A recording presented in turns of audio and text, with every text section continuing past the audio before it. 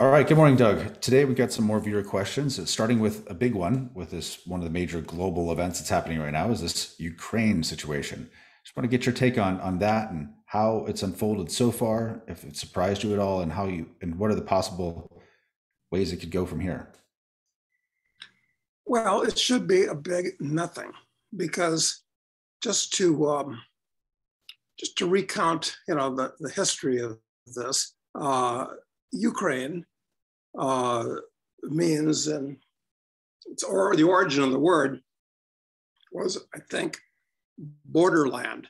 So it was a place betwixt and between where invading armies, type of thing that you might expect to find in Conan the Barbarian, would rampage across the plains.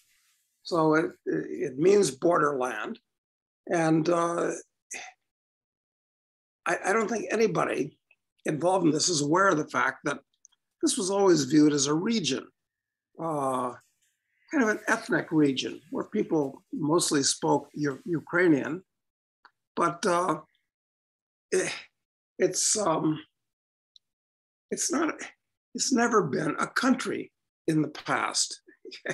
It was first formed as a country with real borders by Lenin after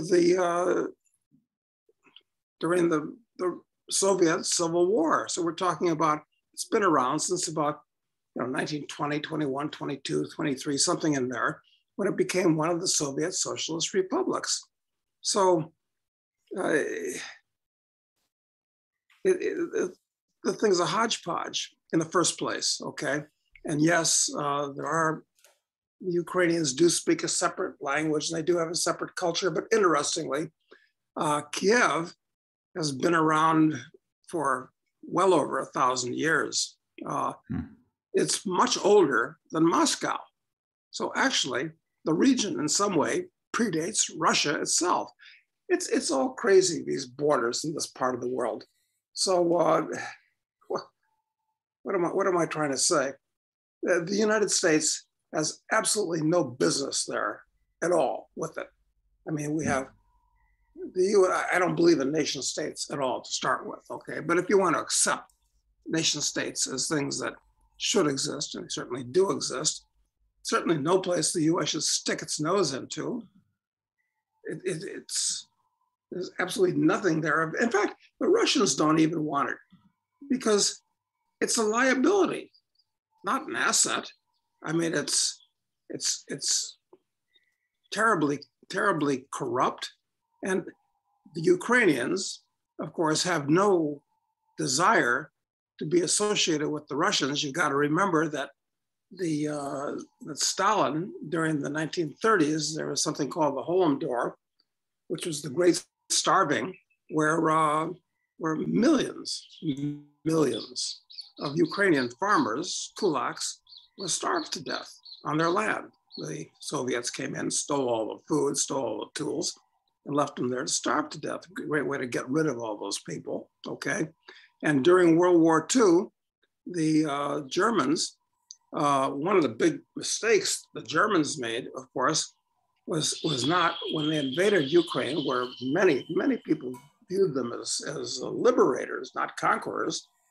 They should have formed a Ukrainian Nazi army to fight against the Soviets, as opposed to doing what they did, which was looting and burning and pillaging. So, there's not a history of great relations between these two people. Even though their language is very, very similar and so forth. So I guess that's kind of my What do you think? What do you think about the? Well, I do know that a lot of the Ukrainians I know, certainly don't want to be associated with the Russian government, but they actually don't really want to be associated with the Ukrainian government much either. They have a lot of difficulty dealing with them. So when I asked my Ukrainian friend about it, her response was, we're much more worried about the things that the rules that our government is rolling out for us. She said the government, for instance, rolled out a rule that said if you were a woman between 18 and 40, 50 years old, 45, something like that, you had to sign up for reserve service, military Oh, service. Yeah, and if you didn't, you'd have to pay a fine, or unless you could get a medical exemption. And she said you'd have to pay a fine if you didn't do that. And then if you didn't do it, you also wouldn't be able to do a lot of other transactions. Like you wouldn't have the ID you need in order to be able to like sell a home or rent a new flat or something like that. Like and she's like, this is a bigger problem for us than the idea of the Russia coming in. so like, they're being treated worse than Canadians, for God's sake, at this point. It's I mean, it's not great. what people are not getting here is that the enemy isn't any particular government, whether it's Ukrainian or Russian or American. The enemy is the idea of the state and the government itself, that the people that get into it are the type of people that like to boss other people around. And it doesn't matter whether it's the Ukrainian government or the Russian government. But incidentally, just as far as this current dust-up is concerned, these two provinces, Donetsk and Luhansk, which are called the Donbass, a small portion of Ukraine that appear to be about how can you trust any numbers? But what we hear is that they're over 60% ethnic Russians, and they don't want to be part of the Ukraine. Okay, it's understandable. So they ought to be split off. And actually, Putin, who generally speaking comes out on the right side of these things, as far as I'm concerned, if you accept the existence of nation states to start with, is that what I thought he would do was split those two things off into separate independent countries. Don't want them as part of Russia, they'd just be a liability. Separate independent countries that now are a buffer zone between Russia and the Ukraine, which may or may not join NATO, which ought to be abolished, and which would be really stupid and provocative for Ukraine itself to join NATO. But it's a puppet of whoever pays the president the most money to start with. So Russians are doing the right thing, splitting them off into two separate countries. Now, what's the problem with that? The problem with that is that, nobody in the West, because Ukraine's borders are sacred, is going to recognize either of those two countries. So they're going to be kind of like semi-countries. But that's nothing new. We have one right now.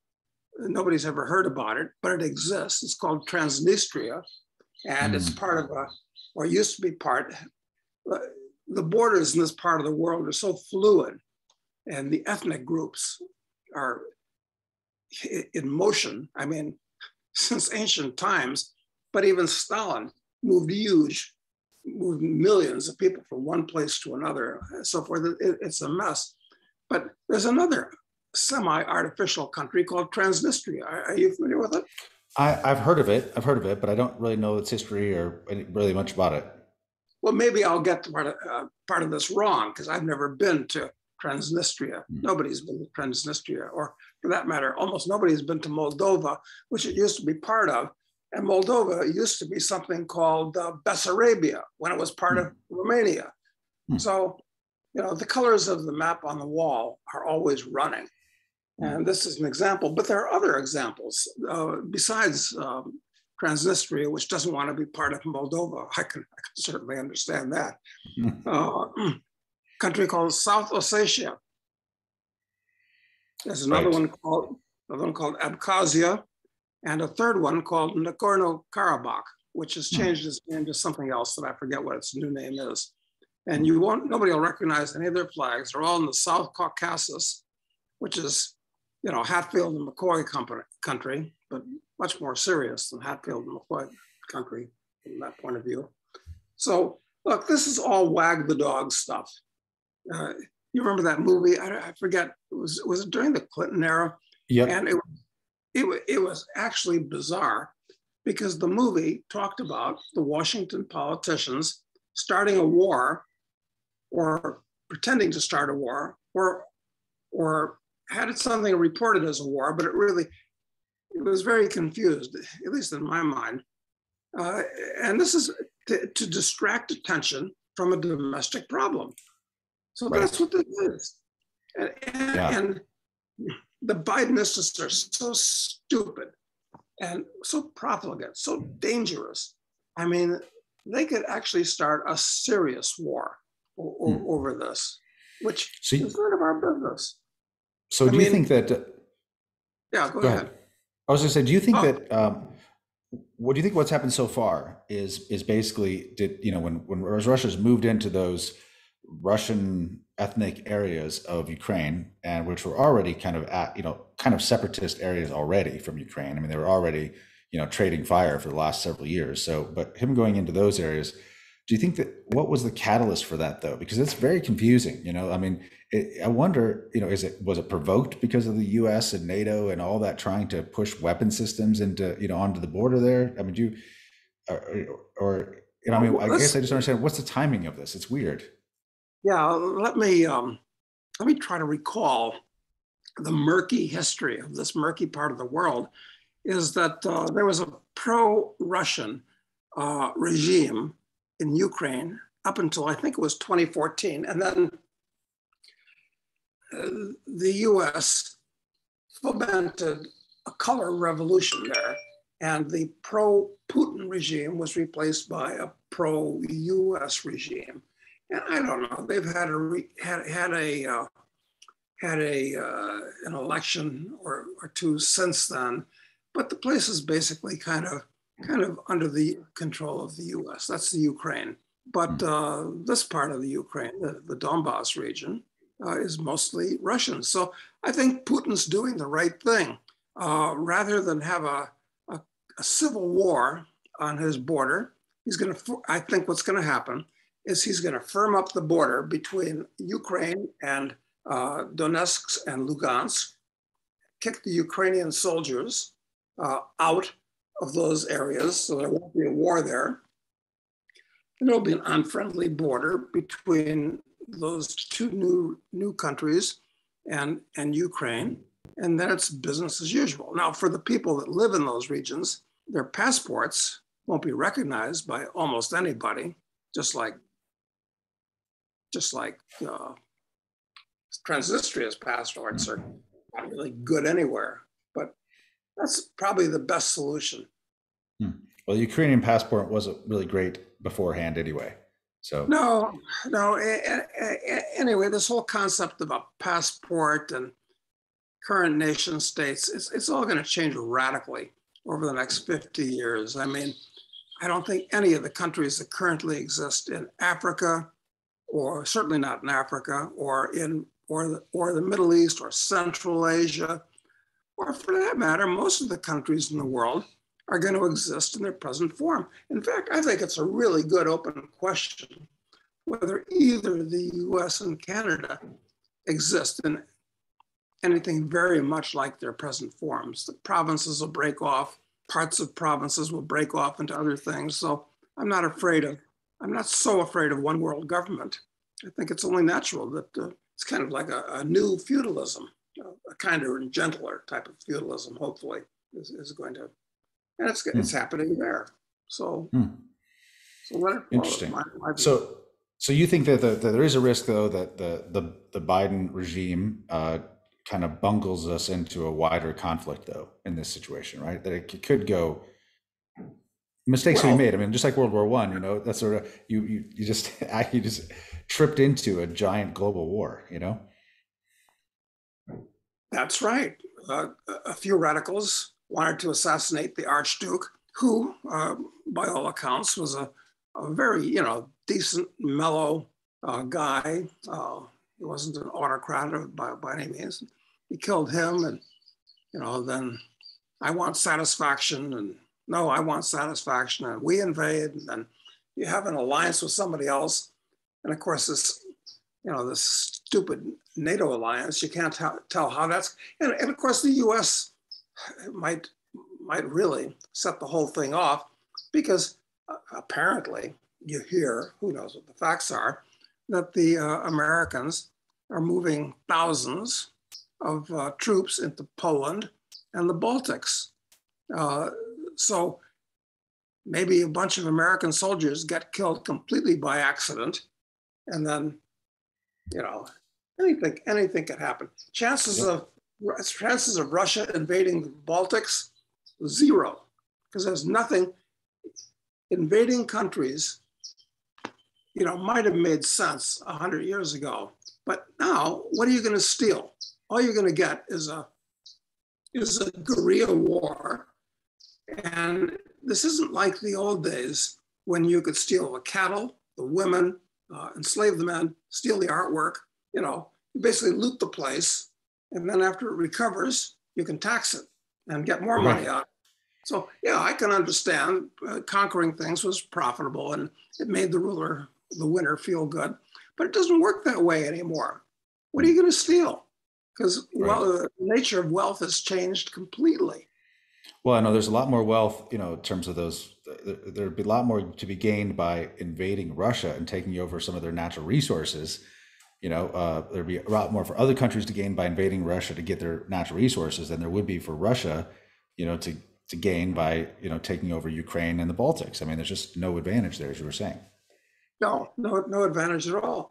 But even if Russia was invaded, at this point, the resistance might be organized well enough that those mines and oil wells are going to be worth very little because you're going to be, fighting partisans the whole time. You won't be able to make any money or anything. It's crazy. Yeah. But then it's just there's a further argument that governments and the nation state really serve no useful purpose anymore. Right. In fact, just potentially causing huge problems. I don't know if I'm just trying to figure, is it really just a wag the dog situation where, the crisis, we need something to keep people distracted from all the problems, the structural problems in our country and in others. Is it really just that? And they had COVID for a while. That's kind of dissipated. It's not going to work anymore. So they have, Russia will be a good one for them to focus on and try and drive attention toward for a while. I mean, I saw a headline today that they were basically that some spokesman for the White House was blaming inflation on the issues in Russia or in Ukraine. They're blaming high gas prices and food prices and fertilizer prices on Ukraine, like already. How incredibly stupid. I mean, look, I'm not a fan of any regime in office, including, just like I wasn't in favor of Trump, although I like the fact that Trump was at least a cultural conservative, didn't want to overturn the nature of the US, which the current regime in Washington does want to do. But look what the Americans are doing. It's with the Nord Stream pipeline. You'd think that was the pipeline going from Canada to the US, which the Biden regime canceled, to get cheaper Canadian petro products down here. But no, it's between Russia and Germany. What business of the US is it at all? I mean, why does the US government even have an opinion on that? Well, why did the Germans say, get out of here? This is none of your business. Of course, the Russians believe that. I mean, it's... Yeah, but the Germans seem to have agreed to it. Yeah, it's actually all quite insane. Well, people that get into politics, even if they have a slick social veneer and they smile a lot and they're glib and can talk well, they're actually psychopathic criminals at heart. That's who they are. And if they weren't when they got into office, they become that. And furthermore, I'd say that of all the actors on the stage right now, I'd say that Putin is the most rational and the least dangerous of them. I think you're right, and that's actually a shocking idea. Now, of course, everybody's gonna say you're a mouthpiece of Russian propaganda, Doug. That's what they'll say for saying something like that. Exactly, and of course, Putin has his hands full because I've said it before, and I don't know if this is an original bon mot on my part or not, but Russia at this stage is really just a gas station with an attached gun store in the middle of a wheat field. Uh, it's really not a threat to anyone. Yes, it still has these legacy nuclear missiles and all this type of thing. But okay, that's fine. In fact, Putin ought to kudos to Putin, because when the Soviet Union fell apart, they could have had gigantic civil wars and wars between the Soviet republics. I mean, it could have been complete bloody chaos there. But it was a very peaceful transition to a new and much improved world order once the Soviet Union was gotten rid of. So yeah, it's not perfect, and there are oligarchs that stole a lot of money, and sure, Putin, they say, is worth $100 billion, which, which is fair to middling these days, but okay, that's fine.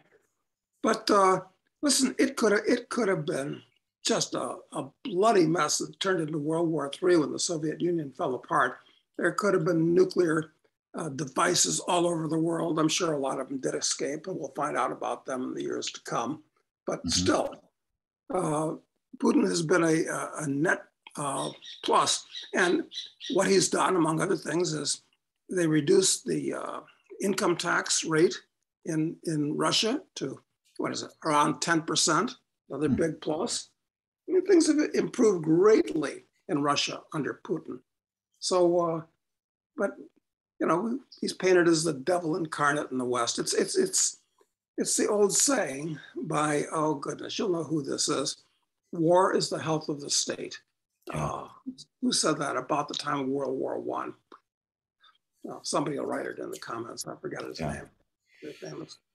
Okay. Well, let me ask you some other viewer questions, unless you had something else you wanted to add on Ukraine. No, I'm sure that history will teach everybody a lot of lessons over the weeks and months to come on Ukraine. So okay. I need to say any more. Okay. All right. So someone says, you used to always say the future will not only be better than we can imagine, but it'll be better than we can imagine. Do you still feel that way? Yes, I stole that from a famous scientist who I can't remember his name. So that's certainly not original. But yes, I do believe that, because I really do believe in the underpinnings of Ray Kurzweil's singularity, where all kinds of areas of science, nanotechnology, genetic engineering, space exploration, computer technology, robotics, 3D printing, and many others are all advancing more or less at the rate of Moore's law. And Kurzweil believes that, in a generation or so, 20 years, 25 years, it'll all come together and it's going to transform the nature of life itself on this planet, just unalterably and hugely. So yeah, I'd like to believe that, because if he's not right, what's likely to happen? Well, everybody just gets old and dies. Well, that's no fun. At least if we have a shot for the singularity, your possibilities open up quite a bit. Well, obviously there's a dystopian side to the whole singularity idea. This they refer to it as transhumanism. Where it's kind of that basically that because because governments can control digital things so much better than they control analog things. That is, there's a migration from humans from the analog world into the digital world, or like a connection of the two. Then this control grid that could be deployed on humans, could be, you can end up like living in the literal matrix because of it. And I think that's the fear. Well, is it something to be feared? I mean, I don't know.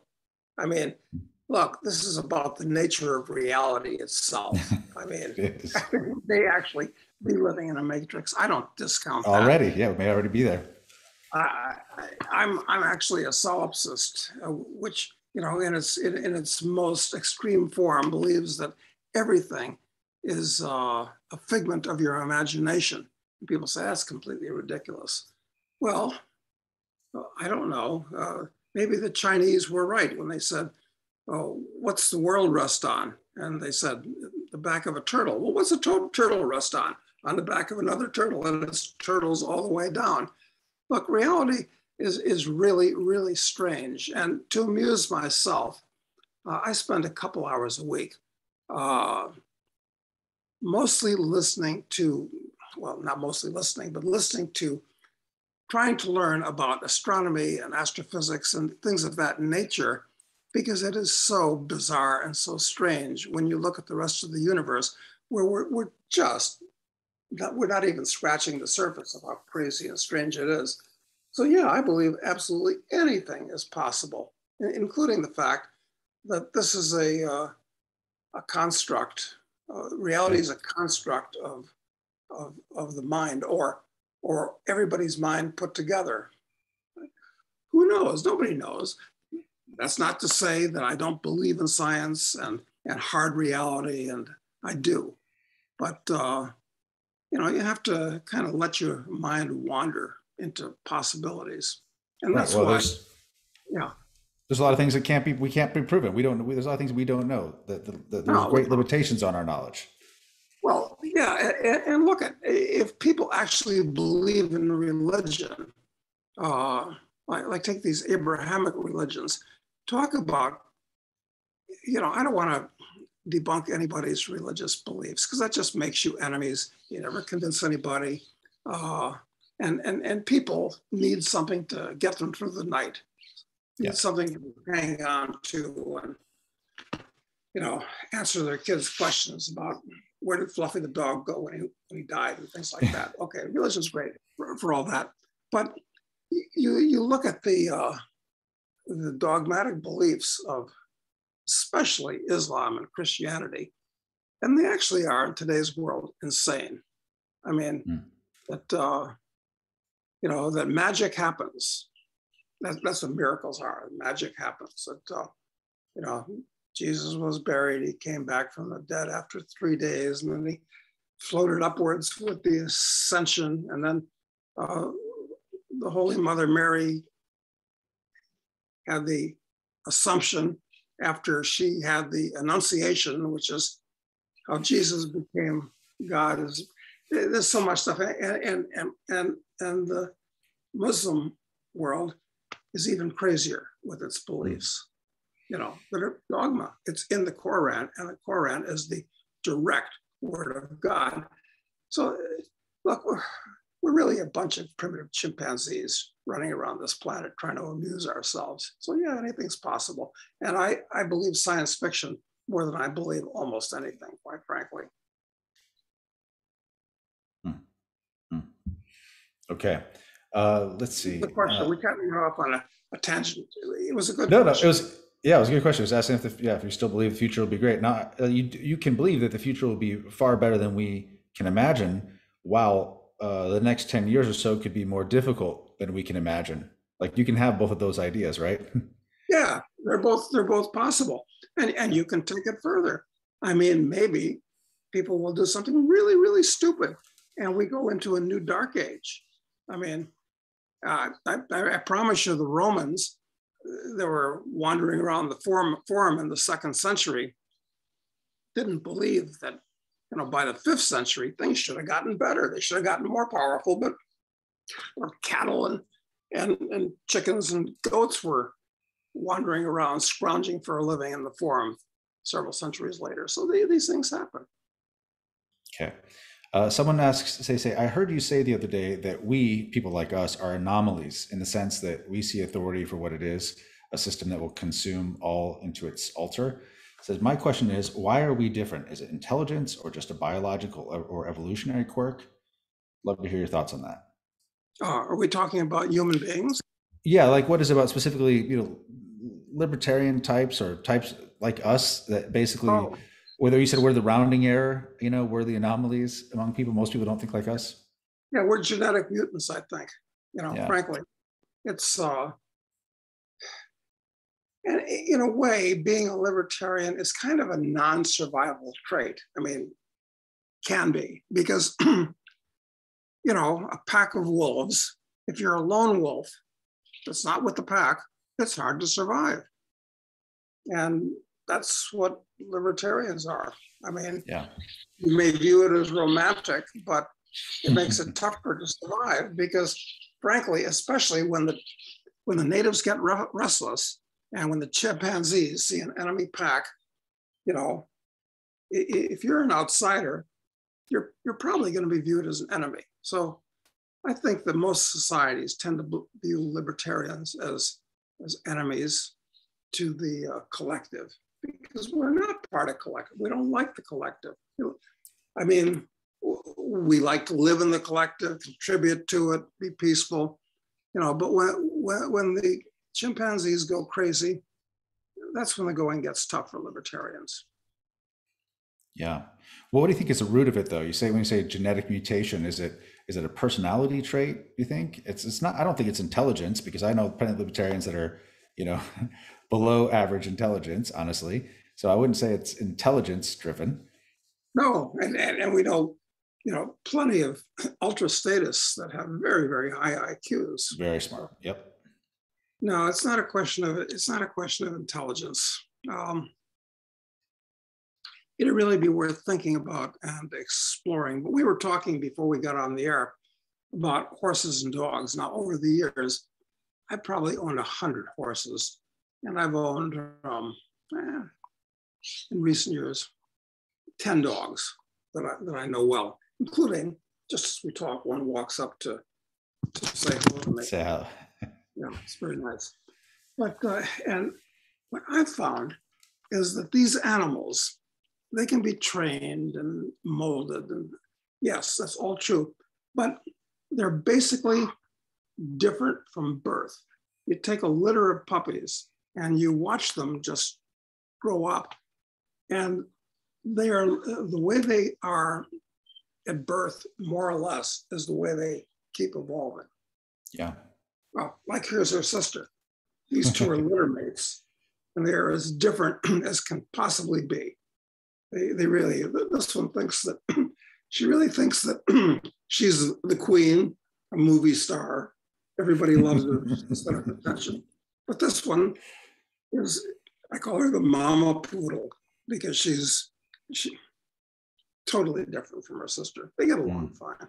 But Yeah. Well, and I think the same is true of kids. Like I assumed before I had children, that I was a big believer in nurture over nature. Like I just assumed that when I had kids, that I could shape them and mold them and they would be, like a better version of me. And then, you realize what hubris that is, as a parent that, but my kids are the same as they were when they were 6 months old. I mean, they are the same. The personality is the same. My son is stubborn. He's kind of a boat rocker. He's going to do his thing. He's going to, do it his way. And that was obvious to me before he was a year old. I'm like, this kid's a boat rocker. Like but that's okay because the world needs more boat rockers, was the way I explained it. And I think you can shape them, influence them, you can expose them to different things, but they are born the way they are, and it's I don't know why, but it's interesting. it's the same with dogs. It's the same with horses. Probably the same with most animals. So that's why I believe libertarians are genetic mutants because humans are pack animals. I mean, Yeah. that's why they Oh, form themselves into, political parties and countries and all this type of thing. And, if you're more interested in other things, you're interested in moving around atoms and the material world as opposed to moving around other people, you have a totally different philosophical orientation. And so cause for pessimism as far as I'm concerned. But yeah, but it is nice when you do meet another person who actually is another genetic mutant because I didn't meet one until I was probably 30 years old, and I thought I felt totally alone in the world. I could never. Nobody was like me, and then now I know. I mean, everyone around me is people like me. So there are a lot of us. not as on a percentage basis, but there are a lot of us. Yeah, yeah, enough so that we can have a good time and hang out with each other. Exactly. So let's see, Doug. Does Doug legitimately worry that Canada could now enter a full totalitarian state? Well, uh, doesn't seem like it, does it? I mean, in a lot of ways, but then again, you got to look at what's happened in the past. I mean, Germany was the most cultured and civilized and best educated country in Europe, quite possibly. I mean, it was in the running. Uh, and what happened after after Hitler was popularly elected, and he won by a plurality of about the same percentage of, as That's Trudeau. Trudeau won by, Hmm. uh, and he transformed the country. And in a couple of years, everybody was goose stepping. So could it happen in Canada? Yeah, I don't see why it couldn't. Well, and he did it in this in the same way, in that it's this invocation of emergency powers. And it's the same thing that Hitler did in Germany. It's it allows you to the Constitution, the rights, individual rights to theoretically still exist. You're not like turning them over officially. You're just setting them aside for some for some contrived emergency period, which I think in Hitler's case stayed in place for 12 or 13 years until essentially they lost the war. But I think it was in 1933. I think is when he entered an emergency state. So Yeah, that it's these. and Trudeau could certainly pick a better target than the Jews. I mean, he could pick the kind of people that, what's he going to call the truckers? They're not all libertarians, although many of them, I think, are libertarian oriented because they don't like to be told what to do. Doug, they're white supremacists, obviously. Don't you know? That's what he called them. He called them white supremacists, homophobic, transphobic. It's amazing that people actually don't call out Trudeau in public and say, "What is the matter with you? Are you fucking crazy? You must be insane that you can actually say that in public, and you're not hauled down from your platform and beaten within an inch of your life for just being so stupid." I mean, right.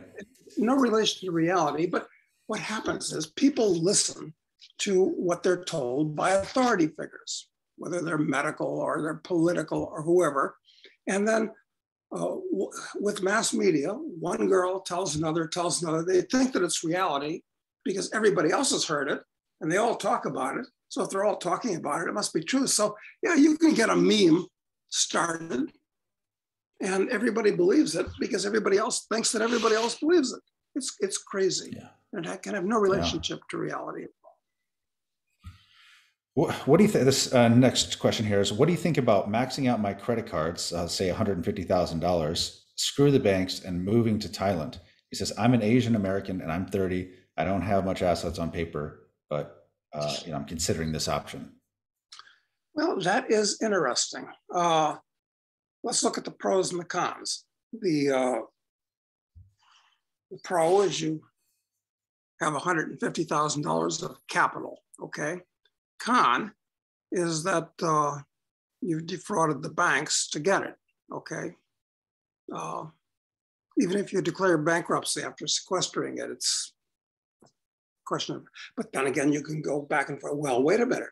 These banks are all federally insured. Is it really gonna hurt the banks? And anyway, aren't these banks really just instrumentalities of the state? I mean, they're like part of the state in essence, if not in legality. Yeah, you can make it, but it's a slippery slope. And, you're going to have to explain that for the rest of your life. And I'd advise against it. What do you think, Matt? I mean, Yeah. where do you draw the moral line here? I'm trying to look at all the angles. Yeah, I wouldn't do it at all. I think for two reasons. One, I'm against debt in general. And I know that I often, like, people will say there's good debt and there's bad debt. And I definitely understand the arguments behind it. And you do the math on it, it makes sense. Sometimes good debt can really, it can make a huge difference, especially like on a mortgage that's so low and it's subsidized by the government. And then when the currency's inflated. but I kind of have this, my instincts tell me that there's no such thing as good debt any more than there's such a thing as bad savings. That's what my instincts tell me. So I just don't like debt on that basis. Like I think not having savings is bad, having debt or having is bad, and having debt is bad. So that's my constitution, I guess, that my attitude about it. But I understand it can be very, very wise to take on debt. Definitely, I understand that. And but I think that there's something about, there's just something just deeply dishonest about doing that. I mean, you are defrauding the banks, and yeah, do I think the banks are disgusting institutions that basically prey on civilization? Yes, I do. And the best way to deal with them is to disassociate from them, not to try and do what they do to them. Is my opinion on it. Yeah. No, we're totally on the same page in all ways on this. So I guess my advice, and it sounds like your advice, is yeah, I understand, but don't do it. There's better ways to solve the problem. Yeah. And also, let's say that the world might not work out the way you expect. And so in 3 years, when you've now taken out this money and you might and defrauded the banks, you might be in a situation where you could really use a little access to capital, and you'll be persona non grata essentially at that point. So something to consider. Yeah, people won't understand the advanced philosophical reasoning that you might use to justify this. And Right. you might find that you're not only a libertarian, but you're a pariah, which is even worse. Exactly. All right, Doug. So they say if he has about $500,000 in a 401k and is planning to move to another country, he asks, would you pay the early withdrawal and penalties and taxes and just take the cash out, or would you keep the money invested in a 401k? Obviously, it's a personal question. Depends upon your situation, but.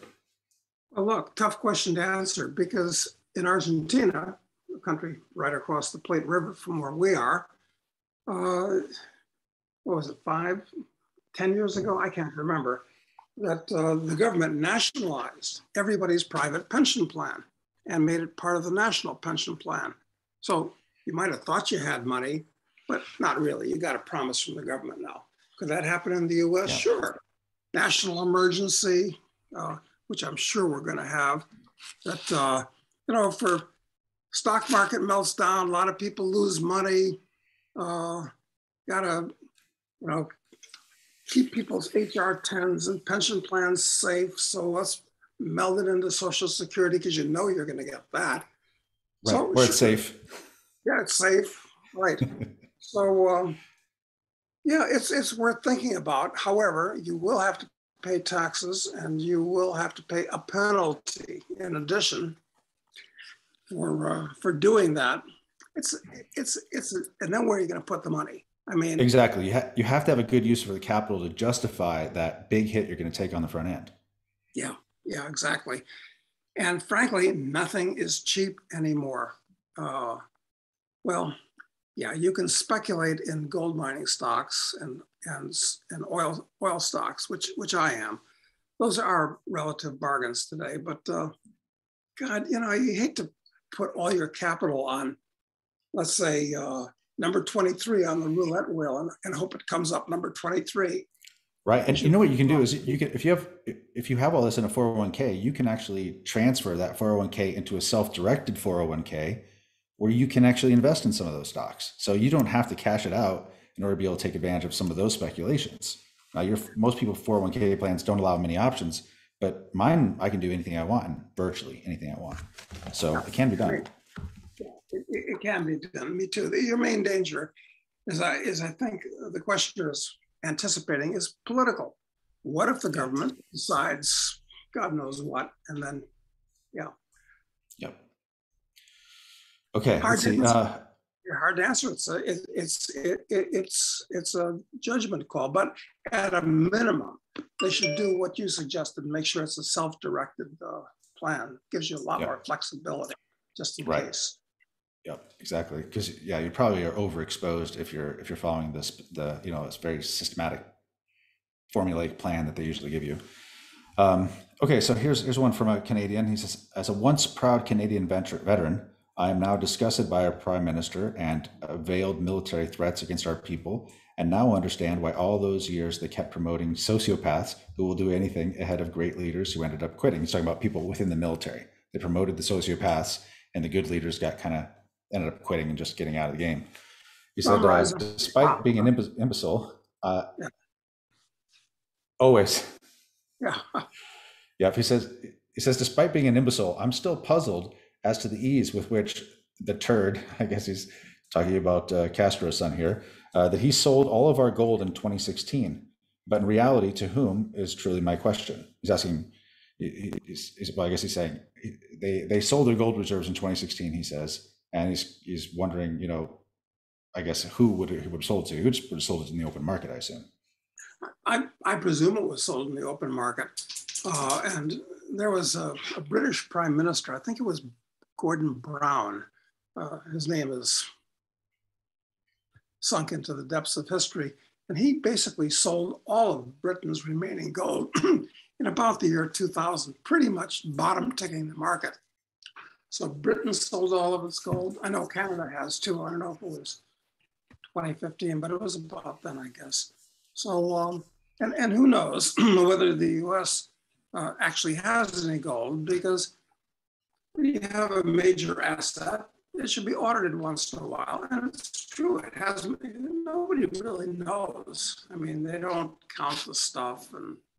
And even if it's still there, it's a mess. Yeah. Okay. Well, Let's see. what's the question that did we answer it or Yeah, that it was just, I think it was more of a statement than a question. He just asked who they sold the gold to, but obviously, can't know that. Yeah, Let's see. there's an old, look, there's an old French saying, and as a Canadian, you'll have had some training in French. It's sauve qui peut, but he who can save himself, or every man for himself is another way of translating that colloquially. So that's a situation we're in. Forget about what your government does or doesn't do. Just try not to be adversely affected by its stupidity, because they all are. Governments are criminal organizations today. Right. Well, they all right. The funny thing is, it's just been it's like what's been great about what's happened in the last couple of years is that it really has opened a lot of people's eyes to this. And, the cloak of legitimacy that they give themselves with their actions. I mean, Trudeau declares this emergency, and then, of course, then a few days later, the parliament meets and they approve it. They approve the emergency power. So now it's like you give a tyrant, it's a democratically supported tyranny, so it's fine. And even Putin did the same formula when he says wanted to go into Donbass. He had the parliament first say yes, it's good, we're fine, we authorize you, Putin, to do it. He's like, okay, since you say so, I'll do it. And it's all this cloak of legitimacy. It's so funny. Yeah, of course, the U.S. government specializes in that. Like when it wants to invade a country, it'll get a coalition of the willing. They'll round up some police from Dominica and Grenada and St. Kitts to make an international operation. Exactly. Yep. Exactly. So, okay. Next question. Doug, is looking for some of your comments on gold and silver. It says, if things continue to spiral out of control, at what point will these become useful? Meaning have like real utility rather than just like a store of wealth, or, as they are now. It says, here in Canada, I feel that the state will impose roadblocks on the use of gold and silver if things get really bad. I feel not many people here have much and do not recognize its value. So like you wouldn't be able to go into the grocery store and buy your groceries with a few ounces of silver, right? So how does owning these things, like if things go bad, these things are where we think of as a safe haven, but can they ever really be used in that way? Well, then the question arises, what will you buy your groceries with at that point? And if things get that bad, which they may, what's the grocer going to buy the groceries from the distributor with? I mean, money is really very useful. My guess is that gold will become day-to-day money in some form in the future, just because it's logical and easy. But the state itself is going to have to be deplatformed. In the meantime, I continue to accumulate gold coins. So. Yeah. Okay. Let's see. Just a couple more questions here. This is from an American who's living on and off in Mauritania since the beginning of the COVID hysteria. He says, I've gotten the lay of the land here, and I'm looking to hit a home run financially. What's Doug's advice for getting rich in the third world? Joint ventures to bring in multiple big companies into the country, building a bunch of small businesses. What would be your macro strategy? Well, isn't that interesting? Because the questioner and myself are two of the very few people that are not Frenchmen in any event, or that have been to Mauritania. I spent a week in Mauritania, actually. And my object was to try to get next to the, who's the guy that runs the country? Well, I never made it that far up the ladder because I would have had to have spent more than a week there. Anyway, I looked into all this stuff. What would I do if I was in Mauritania? Look, the problem with starting a business in any of these backward third world countries is that they're not business friendly. You know, you got to bribe people, and there are a lot of taxes, and there are a lot of regulations, and a lot of the people are uneducated, and if they are, they picked up bad habits where, you know, corruption and bribery because of the government is rampant. So my thought is that political entrepreneurship is your best bet.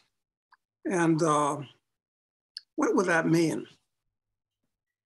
Well, in my case, it was getting to the guy on top and selling him on a plan to transform a shithole country and turn it into a new Hong Kong on steroids. That was basically the plan. And it was a lot of fun for me, and it was interesting. And in the process, I don't know. Listen, you've got to, I don't know what I would do in Mauritania. You know, one idea that I came up with there is that on their local television network, that they do a knockoff of Shark Tank for smart young Mauritanians. Find some rich local Mauritanians who can act as a knock off the Shark Tank and put it on television. That'd be interesting. Mauritania doesn't have that. And it definitely needs the values promoted on Shark Tank. And it would be good for everybody. For the rich guys, good for the young entrepreneurs with no money. That's an idea. Yeah, that's a good idea. Of course, that would, yeah. I mean, so I came up with that when I was there because I met some, you know, a bunch of young Mauritanians that seemed like they would be likely, you know, part of the likely market. They all liked it, but it never went anywhere. So, well, the key anyway in any of these countries, as you said before, is that you have to really get close to the who's who, you know, in the society. And that's a great thing about these small countries, and as an outsider, is that you can do that. So, you know, it is much easier to do that. And, you know, as you get closer to these guys, opportunities will present themselves, right? But if you don't make that step, it becomes very difficult. You're always outside looking in. Exactly. What you got to do, I think, is get next to the guys that have the money and the power, because I promise you, they are looking for people that are competent and honest and hardworking and trustworthy that they can use underneath them. So if you can bring something to the party in a way of thinking or knowledge, get next to them, and you know, doors will open up and you'll figure things out as it goes along. But you got to get next to the power players. I mean, in a third world country, in any country, frankly, but especially in a third world country where I think it's much harder to build a business from, you know, your bootstraps, and you're a foreigner. So it's much, much easier for you because get close to the right people. Exactly. You've got experience, you've got knowledge, you're different, you know, it's much easier for you. So, but that's what you got to do. Okay. All right. Just two more here, Doug. What are your thoughts on El Paraíso Verde in Paraguay? It's, I guess, some property development there. He says, it seems many Germans, Austrians, and Swiss citizens are moving there to avoid fascism and mandates in Europe. Yeah, I haven't been there, but I've heard about it. And it's kind of like a community for German speaking people, but I guess almost anybody, if they have the right to, I don't know. Sounds like a great idea, but who knows? I mean, things like that usually don't work out very well. Why? These places turn into Peyton Place, Little Peyton Place, which was a novel that talked about a small community where everybody is conflicted with each other and backbiting and all of the usual psychological aberrations that affect human beings come out when they're gathered together. And it doesn't matter if they share values or ethnicity or whatnot. I mean, people will start acting like chimpanzees, but maybe better than the normal place. I don't know. Hey, I wish you'd go visit it and tell me what you Yeah. think about it. Yeah, I'd like to hear someone's feedback if they've been there. Because I looked at some stuff about it online, but you really can't get a sense of it without actually getting boots on the ground there.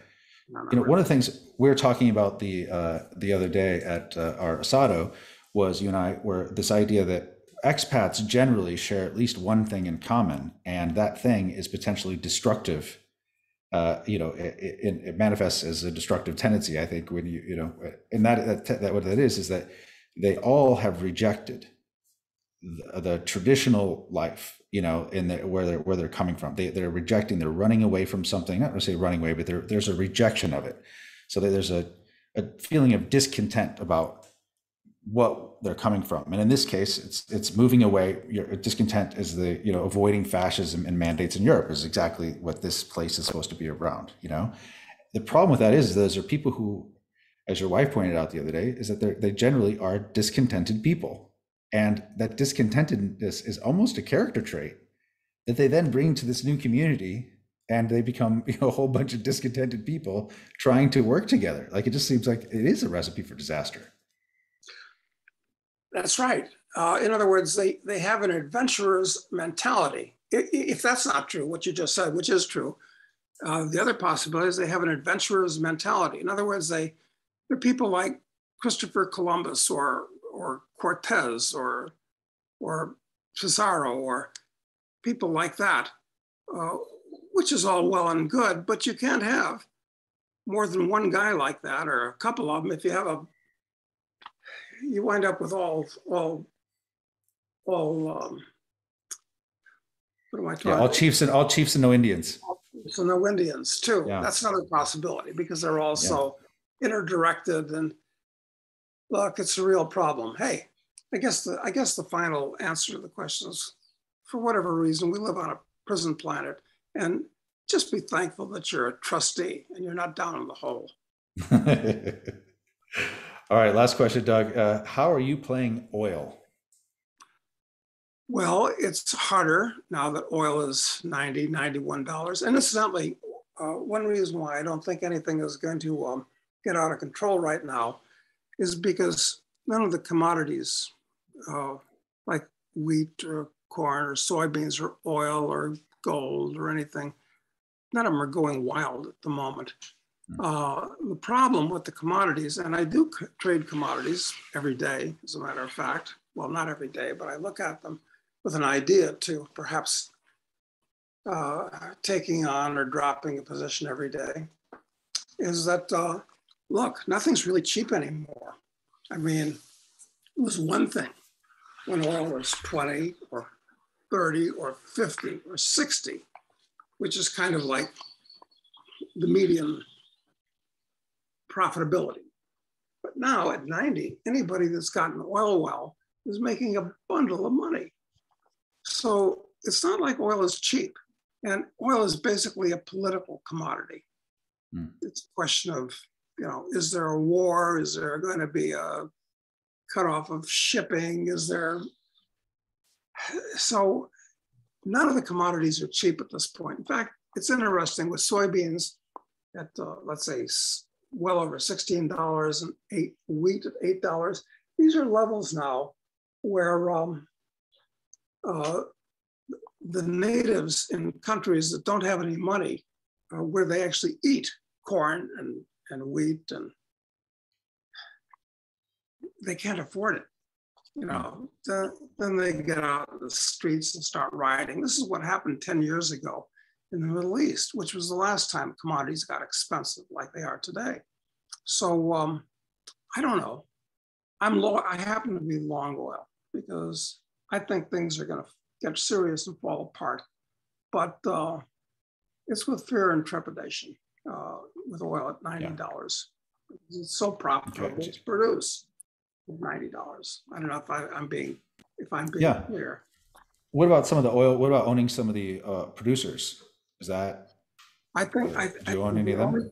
Only cheap stocks out there. So if you want to own a stock, don't own a tech stock. They've come down a lot over the last 6 months, but I think they got a lot further to fall because it's been a 10-year bubble, tech stocks.